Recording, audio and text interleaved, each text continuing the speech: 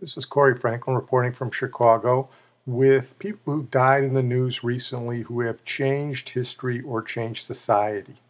And tonight we're going to start out not with somebody who necessarily changed history, but who has a fascinating story. We're going to start out with Maria Altmann. Maria Altmann died at the age of 94 recently. Her story is fascinating because it goes back to pre-World War II Vienna. She came from a wealthy family in Vienna. In the 19-teens and 1920s, her parents were friendly with the artist Gustav Klimt. Her uncle commissioned Klimt to do several portraits, including a portrait of his wife, Maria's aunt, and several other portraits of her. The first portrait of Maria's aunt was known as the Golden Adele. Klimt was the leading Austrian artist of the first half of the 20th century, and he worked in oils, and at that time he was doing portraits with a lot of gold in them. And Maria's family got 5 pictures from Klimt, the most famous being the Golden Adele, a second picture of her aunt, and 3 others. Here is Maria describing the room that her family kept the Klimts in their home in Vienna. My mother was the sister of Adele, the gold aunt. So I grew up with the paintings because though Adele died very young, my uncle had made like a memorial room where there were just the Klimt paintings and flowers all year round. Maria's mother had died in the 20s and had hoped that the paintings could go on display in Austria, but when her father died after the war, he willed them to the Altmann family. In any event, the Nazis seized the paintings, and after the war they were taken by the Austrian government and put on display in Austria. As I said, Maria's father died in 1945, and she had moved from England to Los Angeles. It wasn't until Maria Altmann was 85 years old that she decided to make a claim for the painting. She contacted Randall Schoenberg, who was also Austrian. He was the grandson of Arnold Schoenberg, the famous Austrian composer, and he was also a part of Viennese society at the time, knew Maria's family. Randall was a lawyer who took interest in Maria's case, and I'm going to let him tell what happened when 85-year-old Maria Altmann tried to get her Klimts back from the Austrian government. In 1998, Austria passed a new law that was designed to return looted artworks, and at that point Maria called me up and asked for my assistance. And that's when I became involved as we tried to navigate through that new Austrian law. She showed me the documents, and we combined those with documents that had been dug up by a wonderful journalist named Hubertus Czernin. It painted, I thought, a compelling picture for return of the artworks under the new Austrian law. But of course, it took us about 8 years to convince the Austrians of that. After the war, the Austrians claimed that the paintings had not really been looted from Ferdinand, but rather that they had previously been donated and promised to the museum by Ferdinand's wife Adele. So Maria understood that to be the case. It turned out not to be true. So the Austrian government was essentially trying to put one over on the elderly Maria Altmann, but time turned out to be on her side. It wasn't until 2004 when we went in the Supreme Court that we were really allowed to start the case. And at that time she was already 88 years old.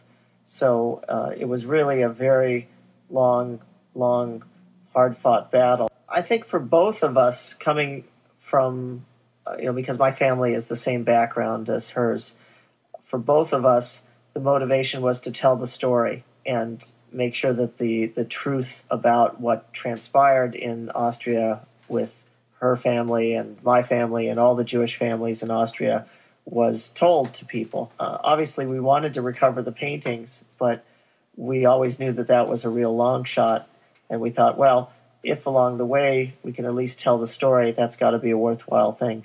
The real breakthrough came when Austria agreed to do an arbitration and take the case out of court in the United States. And so we went to arbitration, and in January 2006, those 3 arbitrators ruled in our favor on the core legal question in the case, which was, did Adele Bloch-Bauer give these paintings to the museum in the 1920s or not? They said no and needed to be returned under Austria's new art restitution law. Here is the BBC announcement of that verdict in favor of Maria Altmann. A court in Austria has ruled that 5 paintings by the Austrian artist Gustav Klimt are the property of an 89-year-old woman in California who's argued for 7 years that the works were looted from her family home in Vienna by the Nazis. It was an amazing day. I remember going over to Maria's house and celebrating with her and her family. And she had always this great charm and wit, and said, oh, she always knew that we would win. And I said, well, I wasn't so sure. But she had that type of confidence and character that made it just a pleasure to work with her on this great case. The paintings were then brought first to Los Angeles for a big exhibit at the Los Angeles County Museum of Art. So that was really a terrific event where Maria could show her entire family these pictures that she had recovered after 60 years. After the paintings were exhibited in Los Angeles, Maria and her family had to decide what to do with them. Well, the heirs had long discussions then in the aftermath of the decision what to do with these 5 pictures that were so enormously valuable.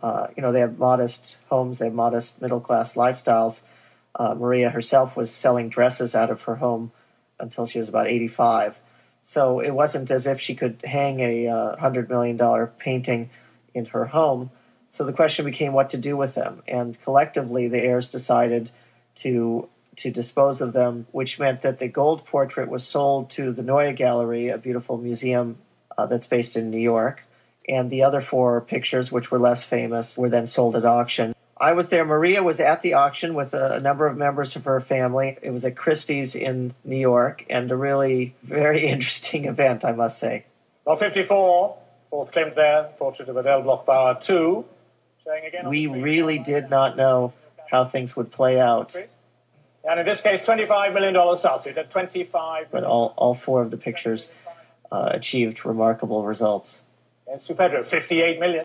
Golden Adele, the one painting that wasn't sold at auction, went for $135 million and was bought by Ronald Lauder, which made it the most expensive painting ever sold. Maria called it their Mona Lisa. It exceeded the world price record previously held by Picasso by over $30 million. And when that was put together with the auction paintings, the total, needless to say, was quite impressive. If you include the gold portrait, it was over $300 million, yes. It did not really change Maria in any way. It did allow her to have very fine caretakers at the end of her life, which I think was very nice. But Maria, she had grown up in a very wealthy environment in Vienna, and yet she said that she was really raised by her parents not to need any of the normal accoutrements of wealth, so that when everything was taken away from her when she was just 22 years old, she really didn't feel like she had lost much. She was very much a self-sufficient person. So she really didn't change at all. The Golden Adele now hangs in the Neue Gallery in New York. And that's the story of Maria Altmann, who died recently, who fought a decades-long battle to win back the Klimt paintings of her family and finally won against all odds. A story to warm your heart. Well, we're going to move from Maria Altmann to some American royalty who died recently. The Duke died. The Duke of Flatbush, Edwin Duke Snider. And Duke Snider was the center fielder for the Brooklyn Dodgers in the 1950s. He was a hero to Brooklynites. He patrolled center field at Ebbets Field. The 1950s Brooklyn teams are among the most legendary in baseball history. They were immortalized in Roger Kahn's book, The Boys of Summer. They were affectionately known by Brooklynites as the Bums. And Duke Snider was one of the great players on that team, which included Jackie Robinson. In fact, he broke into the major leagues the same day as Jackie Robinson. Wee Reese, Carl Erskine, Carl Furillo, Gil Hodges, Roy Campanella, very famous names. Duke Snider helped the Brooklyn Dodgers win 6 pennants in the National League in the 1950s. Unfortunately, they only won 1 World Series against the Yankees before they moved out of Brooklyn to Los Angeles. He was on the Los Angeles Dodgers in 1959 when they won the World Series. But Duke Snider was one of the great players of the 1950s as a center fielder. He was consistently compared to Willie Mays of the New York Giants and Mickey Mantle of the New York Yankees. Probably was not as good a player as them. He was a great hitter and a great fielder, probably not quite in their league. Nevertheless, Duke Snider is the answer to the trivia question, which player hit the most home runs in the decade of the 1950s? And it was not Willie Mays, it was not Mickey Mantle, it was not any of the other players, it was Duke Snider. As I said, he was a great fielder, very good hitter. He hit 4 home runs in the World Series twice, the only player to do that. And in the 1980s, he was elected to the Hall of Fame. Here is a little bit of him talking about his speech at the Hall of Fame. I don't know why, but it's not the biggest thing that happened to me in my baseball career, getting in the Hall of Fame.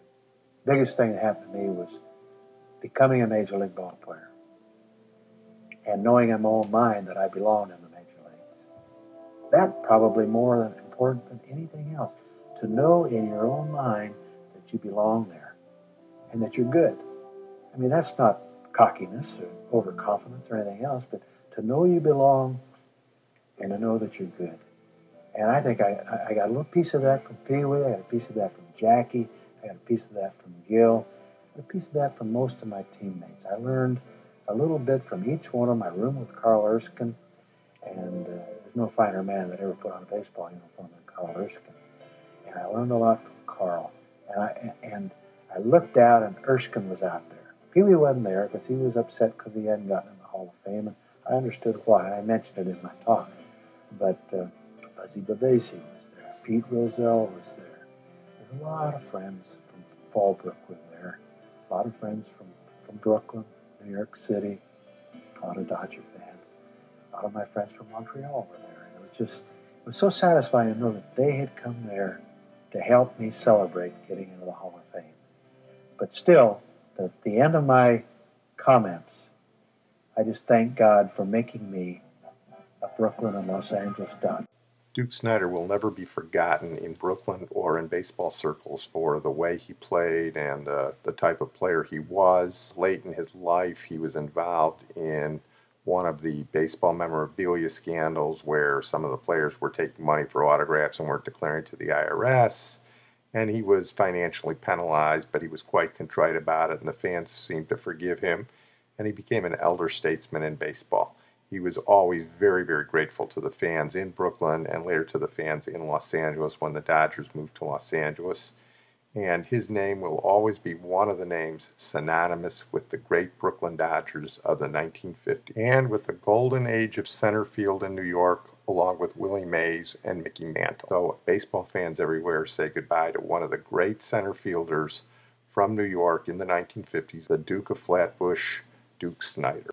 Well, there's no other way to close tonight but the obvious. That is the great song by Terry Cashman celebrating the 3 great center fielders from New York, Willie Mays, Mickey Mantle, and the Duke. There are a lot of great 50s references in here, both baseball and non-baseball, and I urge younger listeners to Google them so you understand what they're talking about. I will point out we've done 2 of the people mentioned in this song in our broadcasts in recent weeks.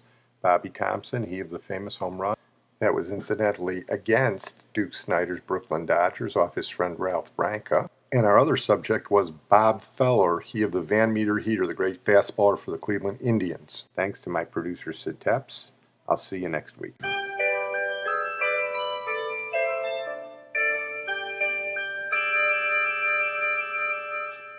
The Whiz Kids had won it, Bobby Thompson had done it, and Yogi read the comics all the while. Rock and roll was being born, marijuana we would scorn. So down on the corner, the national pastime went on trial. We're talking baseball, Klazuski, Campanella, talking baseball. The man and Bobby Feller, the Scooter, the Barber, and the Nuke. They knew them all from Boston to Dubuque, especially Willie, Mickey, and the Duke. Well, KC was winning, Hank Aaron was beginning, one Robbie going out, one coming in. Kiner and Midget Goodell, the Thumper and Mel Parnell, and Ike was the only one winning down in Washington. I'm talking baseball, Klazuski, Campanella, talking baseball. The man and Bobby Feller, the Scooter, the Barber, and the Duke. They knew them all from Boston to Dubuque, especially Willie, Mickey, and the Duke.